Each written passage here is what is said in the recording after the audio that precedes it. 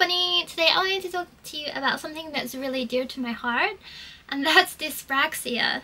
I think a lot of people don't really know what dyspraxia is. I didn't know what it was until I found out that I possibly had it, and it sounds a lot like dyscalculus or dyslexia and stuff like that, and I guess in some ways it is very similar but also very different. Dyspraxia is pretty complicated to explain. I'm still not the best at it, but it's kind of like a coordination disorder. So it affects your motor and coordination skills, but there are a lot of symptoms, and if you have dyspraxia you won't have all of them. Like, it's very different for everyone. Some people will have some, other people have others. I know a lot of people with dyspraxia, and I've spoken about it at length, and we always have a lot of things that overlap and a lot of things that are different too. So dyspraxia can affect your motor skills, your balance, and your spatial awareness. I think that's the biggest thing. There are two ways that you can get it. One is from a child, or I assume that you're born with it. I feel like I was probably born with dyspraxia, and other times you can actually get it from having an accident or having brain damage or something like that, like your coordination can become off. Some people have it quite mildly, so it's hard to sometimes know that you have it, and it's very hard to diagnose. Particularly because it's just being medically clumsy. Like, that's how I try to explain it to people. I'm medically clumsy. There's still a lot of research that needs to be done about dyspraxia. The interesting thing is that it's very similar to ADHD, and so people are often misdiagnosed with ADHD and like vice versa, but often people with ADHD also have dyspraxia. So these kind of conditions are somewhat related, but not everyone who has ADHD has dyspraxia. I think I probably do have ADHD. That's that thing that I haven't gone to get diagnosed for yet, but I was diagnosed for dyspraxia. The interesting thing was how I got diagnosed. My dad was reading the newspaper and he read about Daniel Radcliffe, and it explained that Daniel Radcliffe has dyspraxia and exactly what it was. Like, for example, he wasn't able to tie his shoelaces when he was a child, and he was very unbalanced and blah blah blah blah blah. And my dad read all of these things and he thought it sounded a lot like me. So we went to the GP and we had, like, I won't say test because it's not like something they can like properly like blood test you for, but they'll just ask you lots and lots of questions, and then maybe like check your balance and stuff like that, and do some like psychological tests. I don't know how to explain it, but then they'll be like, yeah, you probably have it. But yeah, I want to explain about growing up with dyspraxia and how frustrating it was for me. So I was happy that my dad helped me with this, because my dad wasn't very good at dealing with dyspraxia, mainly because my parents are quite old. So for him, he often said that like when he was a kid, stuff like ADHD didn't exist because kids were like properly disciplined.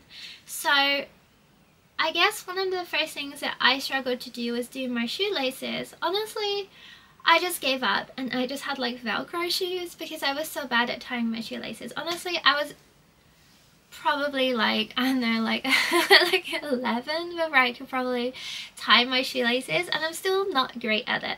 So that was one of the first things, and I remember it was so frustrating because he would keep yelling at me to do it, but I just couldn't, like, and it looks so easy, and I'm not sure how to explain it to you. Like, I just physically can't, and the more you pressure someone to do something, the more as frustrated they get. So a lot of the things that I struggle with dyspraxia, if someone puts pressure on me to do it, it just becomes almost impossible. Another thing that I noticed is like telling the time on the big clock. I couldn't do it when I was a kid, just couldn't, and it was weird because sometimes I could, and then other times I couldn't. And then if someone put pressure on me or made fun of me, it was just impossible. Like, I had just become blind to it. But I didn't have dyscalculus. So yeah, that's another symptom of having dyspraxia. And other people I spoke to, they also said they struggled with like telling the time on like the big one. I can do it now, but like it also, like, sometimes I just can't. I have to like really focus, which is honestly embarrassing. And the thing is like a lot of these things to do with coordination and your motor skills are embarrassing, and they are equated with childishness. If, you know, like, you're unable to do things that a child can do, and people will say that to you often, so honestly it is really, really embarrassing. A lot of people with dyspraxia as well like struggle eating, and I'm not too bad with that, but I do have a little bit of a complex. Like, I will get sauce on my shirt and stuff like that, so like I do have a little bit of a complex about that, I realised, particularly when I'm out eating with people. The spatial awareness thing probably gets me the most. I'll bump into a lot of items in my house, I'll bump into tables, I'll bump into people, and I think quite a common thing is when you're walking with someone and you're talking to them and you'll kind of veer into them and bump into them. And I've had so many like instances of this where people will get genuinely mad at me, like even though I'm not like bumping them really, really hard, if I'm a little bit too close to them when I'm talking to them. People will genuinely like actually shout at me for this, and I'm really, really apologetic. Like, I'm like, I'm really, really sorry, I didn't realise. But it's really, really annoying to have to explain that you really can't help it, because for someone who doesn't have dyspraxia, it's just really easy to not do that. But for someone who does have dyspraxia, you constantly have to pay more attention to your surroundings, because otherwise you will bump into stuff, which is honestly exhausting. Another thing is like how much power I use to do stuff, and this happens sometimes when I'm like opening doors, like cupboards. I'll sometimes just rip it off its hinges, like completely just tear it off without realising, and other times it'll be really hard for me to open something. And so yeah, that's something that's really, really annoying, is my body doesn't always equate for distance and power. The same thing is with your voice. Another symptom that people can have is when you're talking, sometimes you're not aware of how loud you're talking, so you can talk very loudly, or sometimes just like some parts of what you're saying are quite loud.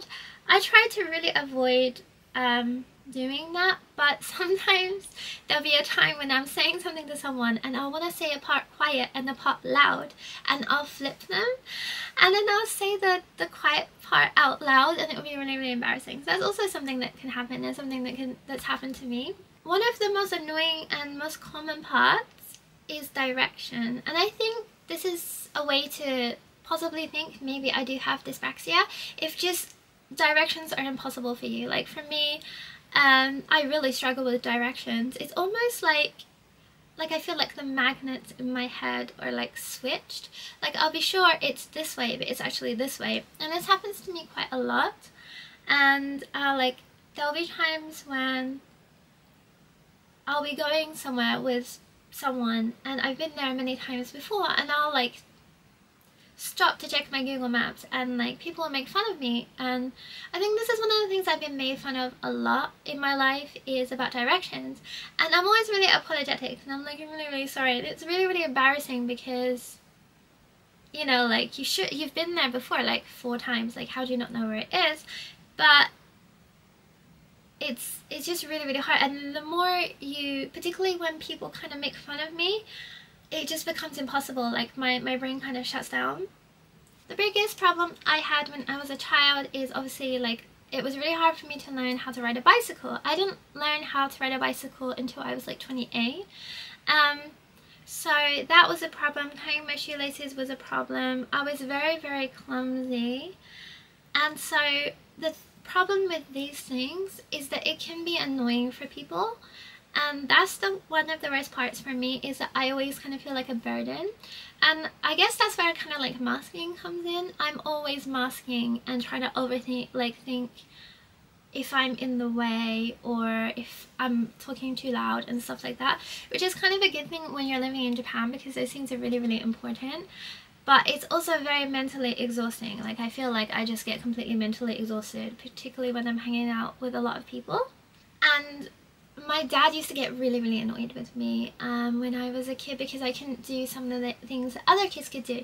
And until recently, dyspraxia was considered a developmental like learning difficulty, but it's really not. Like it doesn't stop you from learning things, but it does make you kind of frustrated. So particularly because you academically you do as well as your peers, so it's not like a learning difficulty. So it's really hard for your parents, particularly when I grew up in like the 90s, to think that there's something like wrong with your brain is more just like either you're stupid or you're lazy. So that was really hard, and like I remember crying a lot and my dad getting really angry, and sometimes like, particularly because he was older, back in his day, if someone wasn't doing something, a kid wasn't doing something they should be doing, you would hit them. So sometimes my dad would hit me to try and like make me be able to do this thing, which made it worse. It made it harder for me to do it, and it also gave me kind of like a lot of anxiety at performing that task.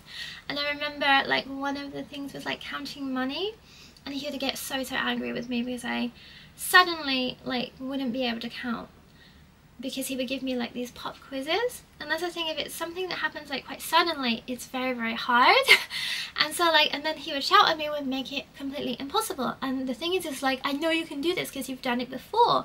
And I would be crying and he'd be like, why can't you do this? And I would be crying and I'd be saying like, I don't know, like I don't know, I know I can do this, but I don't know why I don't know why I can't do it now. And it was until later when I discovered that I had dyspraxia, and it really made things a lot clearer for me. And it made me, yeah, a lot easier on myself, like, because a lot of the time I was very angry at myself because I couldn't do those things, but it just honestly just turned out that just my brain wasn't braining. But like as I got older and like moving to Japan, of course, because we're in such a tight space and there's lots of people, I had to be a lot more aware, which honestly did help me a lot. Another thing is like, even though I have like motor skill issues or like spatial awareness issues, you shouldn't just be like, okay, I'm just bad at this stuff. It's not something that's completely curable, but there are ways you can train yourself to get better. So one thing I did is I started to play the lyre, which is like a little harp. I did some like finger exercises, and honestly I just tried really hard to be more aware. I'm not like, I'd still bump into stuff and I'm still really clumsy, but I'm every day trying, and I feel like I am getting better at just not bumping into stuff all the time, which is a good thing. The annoying thing is though, is because like dyspraxia isn't very well known, I don't like talking to people about any medical condition or anything ever, because whenever I've said I've had something wrong with me, people, for some reason, whenever anyone hears, they'll try to like disprove you, or they'll assume that you don't, and then you have to play like these question games, you have to talk about like your diagnosis, and it's really annoying. So sometimes I don't want to tell people, and the people that I have told still will get frustrated with me and be like, why can't you find this, or why can't you do this? I'm like, oh, I told you before that I have dyspraxia, and they're like, okay. And then 5 minutes later they're like, why can't you do it? I'm like, well, I have dyspraxia, I'm really like, I'm trying my best. So like, on the one hand, honestly, talking about it didn't really help because people don't really know, and I think it's just generally hard to know what it's like unless you have it. One of my worst memories when I was older and I moved to Japan is I remember we went to like this cafe in Harajuku, like for lolitas, and I was having tea and a sandwich with my friend, and this girl came in and her other friend, and I don't really like vibe with them. They're kind of like, I don't know, like the mean girl vibe. They aren't, one of them still lives here but the other one doesn't, so I don't really like them anyway. But they came and like plopped down next to us even though we didn't invite them, and then they kept trying to speak to us, and we were like speaking to them and being polite. But then I remember I was eating this sandwich. The sandwiches there are so good. It's like roast chicken and salad. But as I was eating, a little piece of lettuce fell out of my sandwich. And I remember one of the girls, she was like ridiculing me for like 10 minutes, like, how comes that you're this old and you still can't eat properly? Like, aren't you embarrassed? Haha, like, you're like a kindergartner, oh my god, blah blah blah blah. And like, it was really strange. Like, she just kept going and going, and even though I wasn't saying anything, I just kind of like froze, and then I just kind of like ate and then left. It was really awkward and awful. So yeah, like, I don't understand why people will just like mention stuff like that to people or make fun of people. Like, honestly, I don't get it. Like, even if there's not like a medical reason for that, just leave people alone. Yeah, I think that's one of the hardest things. Is one is people can make fun of you because you're clumsy, and that's like funny. And like, sometimes it is funny, like, and sometimes I try to laugh at myself, but other times it's like genuinely embarrassing. and another is obviously people who don't think it's a real disorder, or people who don't think that you have it. So they're like, well, how do you know? How did, like, blah blah blah, are you sure? Like, maybe it's this, maybe it's that. And it's just like, it's a really like awkward conversation. But honestly, finding out I had it made a lot of things much clearer for me about when I was a child, and like how some things were more difficult for me. But I learned recently that they did a lot of studies, and children who were born prematurely or were really low weight when they were born, they're more susceptible to having dyspraxia. And I was very premature, and I was very underweight when I was born, so maybe that has something to do with it. I'm also 100% sure that my mom has had dyspraxia, because she was the most clumsy person I've ever met in my entire life. Like, 100% sure she had it, so maybe it's also hereditary. So yeah, I wanted to make this video because a lot of people might have it and not know. So if you find yourself extraordinarily clumsy, or like you find yourself unable to do things other people can do quite easily, maybe just look up and see if you have it. You might not, but it's like, it's worth just looking at the symptoms and seeing if any of those resonate with you. And yeah, if you're around someone and they're really clumsy, please just be nice to them. Like, I assure you, clumsy people are not doing it to specifically annoy you. Like, they're not doing it on purpose just to make people angry. Like, I promise you, just be nice to them. So yeah, if you have any questions about dyspraxia, you can ask me. I'm not a medical professional. I'm not really the person to ask, but I'll answer any questions that I can about myself, or like things I read on the internet. There are a lot of good resources about dyspraxia, so I really recommend checking them out. So yeah, thank you for watching, and as always, please subscribe.